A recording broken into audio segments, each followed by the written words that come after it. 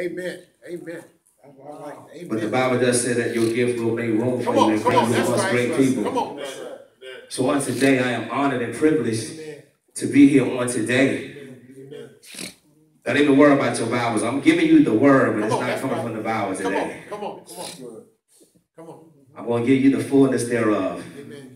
While I was sitting there, God gave me this. He said, I need y'all to repeat after me. He said, Davyne, teach us how to turn apples into oranges.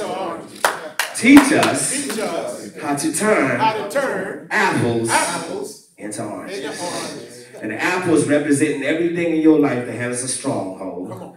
Everything negative in your life. Everything that was shameful in your life to you. To others, it was nothing, but to you, it was a different type of pain on the inside that you could explain to somebody. And the orange is representing everything that is good. Everything that is positive. You are next level. That promotion, that open door.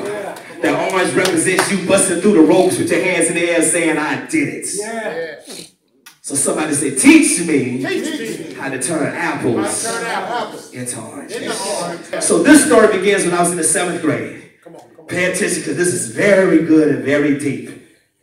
Only the elite will understand where I'm coming from. I'm in the 7th grade. I walk into my middle school. I see a box in front of the main office stood about this tall. I didn't know what was in the box, so I'm a little kid. I come over here and I'm tippy-toeing looking down in that box. And I see canned goods in there. So I look on the front and they said they was taking up canned goods for the less fortunate families. Okay. So I get to class and the teacher, they had an incentive because sometimes people have to give you an incentive to get involved with stuff. You know when you have the youth program, you get the youth involved so they'll come. Because if they're not involved, they ain't coming. That's right. And you have to invite the other church choir to come sing because they're not going to come unless they sing. Right. So you have to give people incentive to come. All right. I'm being real with y'all. Yeah, you're right. So they gave us an incentive. And the incentive was, if you bring the canned good, you drop it in this box, we give you a sticker. All right. And this sticker is your admission to the dance on Friday. So in the 7th grade, you already know. Lindbergh, I'm trying to be in the building. Come on. You already know. Stacey Adams and all. Because I ain't had no sneakers. Mama done kept me dressed fresh. Come on. Yeah. So, I go home to my mother. I need a canned good for tomorrow. But like most of us, her mother said, get out of her face. So here it is, it's Thursday now, it's getting serious. Mama been denying me since Monday. So it's Thursday, I know I have to have this canned good when I get to school tomorrow, or I'm not going to be official. All my friends got stickers, they're holding conversations about this party, and I can't even indulge in the conversation because I don't have a sticker. Amen. So they asking me, man, you not going? Yeah, I'm going. Where you bringing your canned? Oh, I'm just waiting till tomorrow to bring it. So here it is, Thursday evening, I asked my mama, she told me to get out of her face and threw a shoe at me. So I decided I'm asking one more time on the way to school on Friday. And I got dressed. I went in there. Mom was trying to get ready for work. And I just whispered, Mom, can I get one more? Boy, get it. Can of pork and beans and get out of my face. I grabbed that can of pork and beans, threw it in my book bag, and I dashed off to school. I get in there and go to the teacher, give her that can. She tell me to drop it in the box, give my sticker, and I'm official now. So I'm walking around. I'm in the conversation now. You know what I'm saying? It's like you missed the game. You can't really talk about it because you ain't see it. So you just talk about what you think happened based off what other people said. So, but I'm actually in the conversation now. Yeah, we're going to do this. I'm going to holler at Shorty with me. You know, I'm talking. So Friday evening, I'm waiting to go to this party. It's like 5 o'clock. I'm sitting there on my couch chilling, counting down time. 7 o'clock, I'm going to be in the building. And I hear this noise outside my door. I know what it is. I know I heard a car pull up, so I look out the window. I see my school van out there. The school van doing in my house. I see a couple of cheerleaders jump out the van, a couple of football players.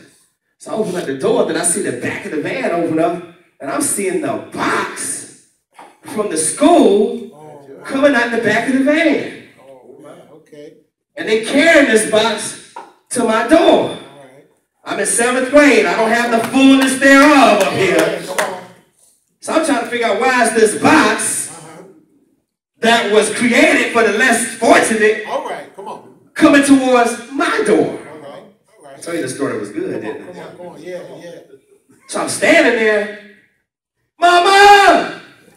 I'm calling on Mama. She come around the corner. Then I see the principal. It's serious now. Am I in trouble? And he tells my mother, on behalf of such and such high school, or middle school, we want to present you with this box as a token of appreciation from our school to your family. Wow. Come on. Now let me show you the difference between apples and oranges right here.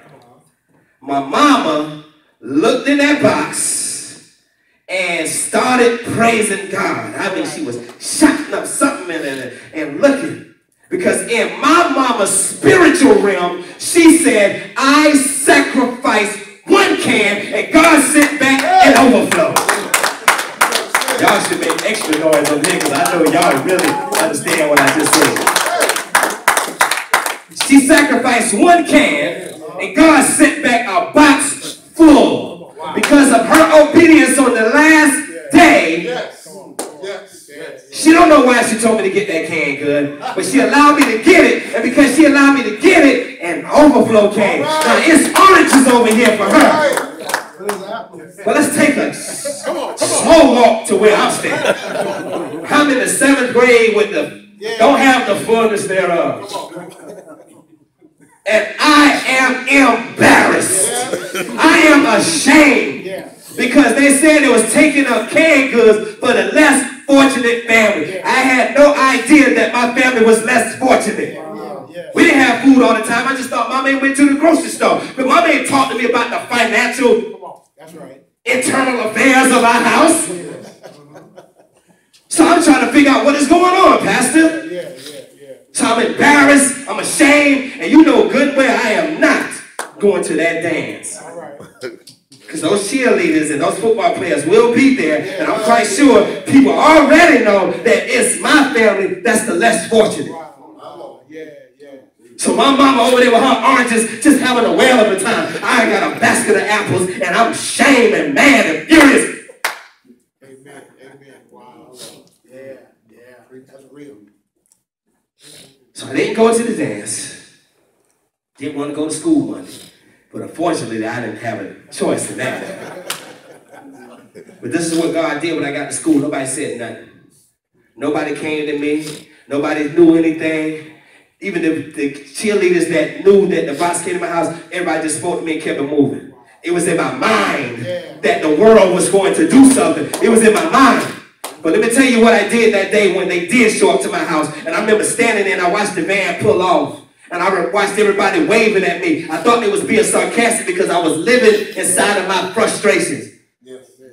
But I took that same day and I took those apples and I froze that pain in my brain and I froze it in my heart. And I said that I would never ever again be the less fortunate and nothing else in my life. And that's when I began to turn the apples into oranges because I didn't wallow in my self-pity. I said that from this point on, come on. They would never ever come to my house to help my family out because I did not know my family was suffering. I did not know that we was going through all of this. But now that I know as a man in the 7th grade, because greater is he that is in me than is in the world. And I knew that I had it within me because I had something that all young boys at my age at that time did not have. Come on. I had confidence. All right. That's something that most black young men do not have. I had confidence that I could do something greater than myself. So when I walked to school,